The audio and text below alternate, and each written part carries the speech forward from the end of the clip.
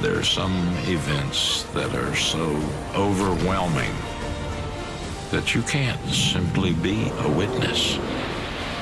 And it will be with you all of your days.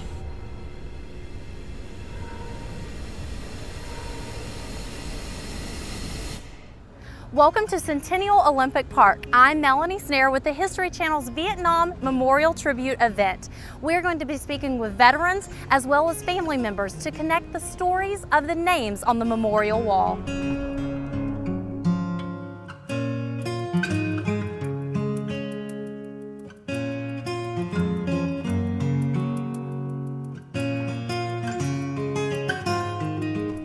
Jan, you are a decorated and wounded vet of the Vietnam War, but almost as importantly, you're the founder of the Vietnam Veterans Memorial Fund. Tell me about the fund. And we're standing beside this incredible replica of the wall from DC, and you are a big reason why we're standing here today.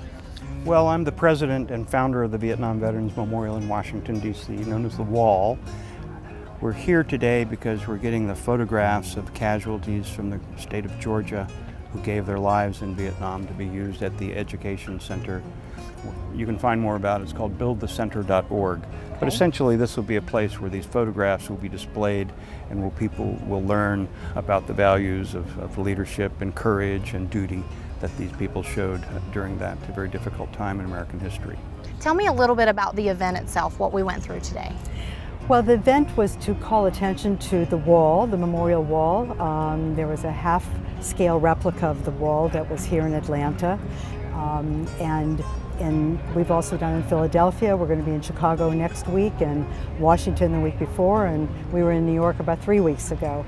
And it's to call attention to putting a face to the name on the wall. There are 58,272 names etched in granite on the Vietnam Memorial Wall.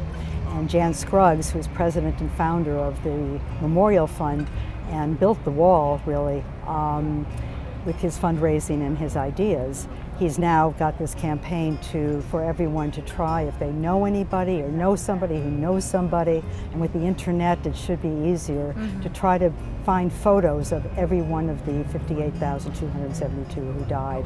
So far he's gotten 22,000, but he needs whatever that is, more, and stories to go with that. And eventually they're going to be in an education center, which will be in the mall, at the mall in Washington, underground. This is Marine Second Lieutenant Jackson Elliott Cox from Burke County, Waynesboro, Georgia, who was my best friend at the University of Georgia. In fact, there were 4 of us, former Lieutenant Governor, now Pierre Howard of Georgia, a Superior Court Judge, Alex Crumbly, myself and Jack Cox, that spent inseparable time together at the university. And when Jack graduated, it was 1966, and he came in one day and announced to us he was going to be a Marine.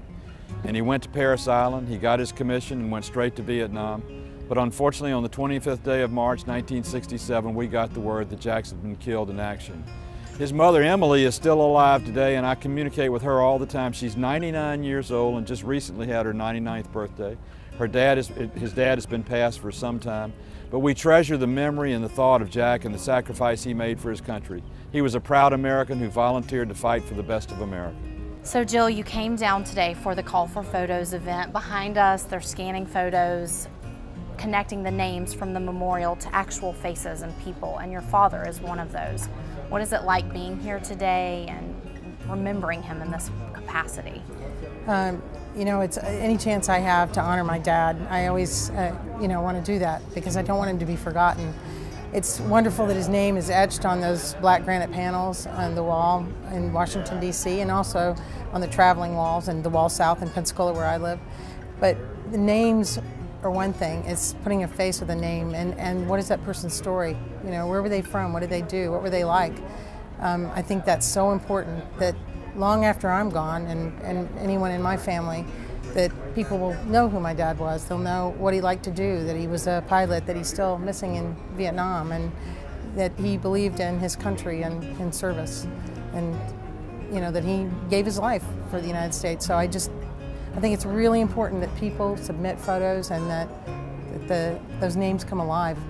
We are here today to get some photographs from the state of Georgia. We now have over 22,000 nationwide. Our partnership with the History Channel is exactly what we need, and it's exactly what's happening now to bring about a great deal of national awareness. You're going to see this all unfold here in November, and people are going to know about the Education Center at the Vietnam Veterans Memorial because of events like this. These traveling walls, as well as the Vietnam Memorial in Washington, are powerful. They bring home the sacrifice, the valor of all those young men and women. There's 8 women's names memorialized in what was, until Afghanistan, the longest war the country ever fought. So we think the war was debatable, but the service wasn't, and that's what we're trying to have people remember. Why do you feel the partnership between the History Channel and the VVMF is so important? Well, you know, the History Channel is really all about telling stories, all kinds of stories that occurred in history and events. But we feel especially proud to tell the stories of veterans, whether it's World War II, World War I, Civil War, Vietnam, or the more current wars. So we're all about telling the stories of the veterans, and Vietnam in HD is sort of a culmination of that for the Vietnam War. Georgia has 1,500 or so names on the wall, yes, and 187. From Atlanta. That's exactly yes, right. Yes, that's correct. And I think we've only collected about 20 some, maybe more now that you've brought 75 in. I think we're probably up to 100. Excellent. We want to do more. So folks who are out there at home, we've got a long way to go. We have 1,500 veterans from the state of Georgia, 187 from Atlanta. So if you have a photograph of a veteran, I think this is a wonderful way to contribute to this vital effort. So you brought your photo and you've scanned your photo, so we encourage, you want to show it? We encourage all of you from Georgia and anywhere for that matter, if you have a photo, please bring it and you can submit it. We're going to give you that information how to do so, but thank you for contributing to the Wall that Heals. Thank you, and thank y'all for doing this. This is really a very healing wall. Well, it's ironic that you're doing this, because let me tell you what the 3 of us that survived after Jack's death did for his parents.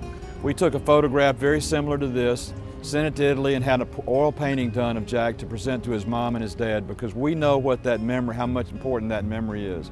What Comcast and what the Vietnam Veterans Association and all those working on this today are doing is bringing to life the memory of great heroes who sacrificed and lost their lives for America.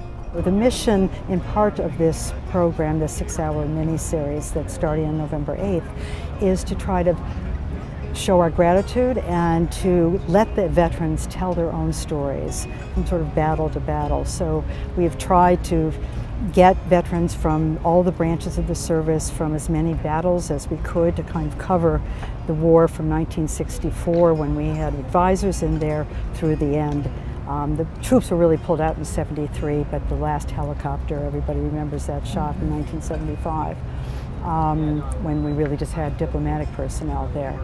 So the story is told, the war is told over six hours through the voices of 13 people who were in the front lines, either in battles or in the war, and also when they came home. 10 of them are veterans. One is an Army nurse. One is a wife of a POW, who was a POW for 5.5 years, and one is a UPI correspondent who was over there 4 different tours and wrote a book called We Were Soldiers, about the Ia Drang Valley battle. So in their voices, we're telling the story of the war. It was definitely a very emotional day, but very special for everyone that was involved. Thanks to the History Channel for making today possible, and the Vietnam Veterans Memorial Fund for the call for photos so that we can connect faces with the names on the wall. Be sure you do your part and go online. Until next time, I'm Melanie Snare.